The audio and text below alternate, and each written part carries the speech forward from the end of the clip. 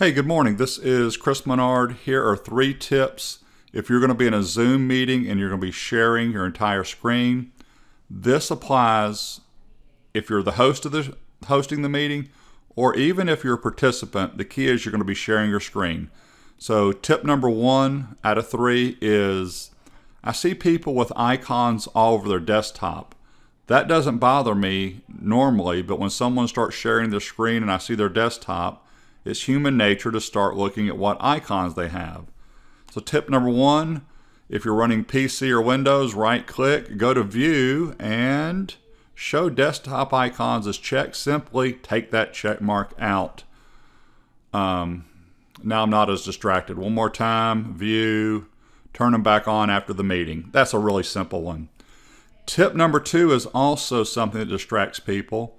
I've seen when people are sharing their screen, their emails pop up in the bottom right hand corner frequently, or other notifications. Just go to Start in the bottom left corner, type in Notifications and Action Settings. Click it one time, and I've already got mine turned off, so being turned on is the default. Turn those notifications off. So during your meeting, your emails aren't popping up for people to read. Close that and leave them off. So tip number 1 was hide the icons. Tip number 2 is turn off your notifications. Tip number 3, prior to your Zoom meeting, any applications that are running that you know you're not going to share, go ahead and close them out.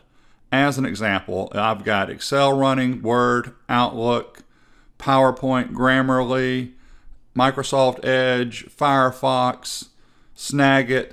If the only thing I'm going to share is 1, my desktop, and 2, a browser, and the 3rd item is Microsoft Excel loan amortization schedule, go ahead and close the other apps. 1, you'll be using less resources, and 2, when you go to share your screen, it just makes it easier. It's an easier flow if you don't have 20 items in your taskbar running.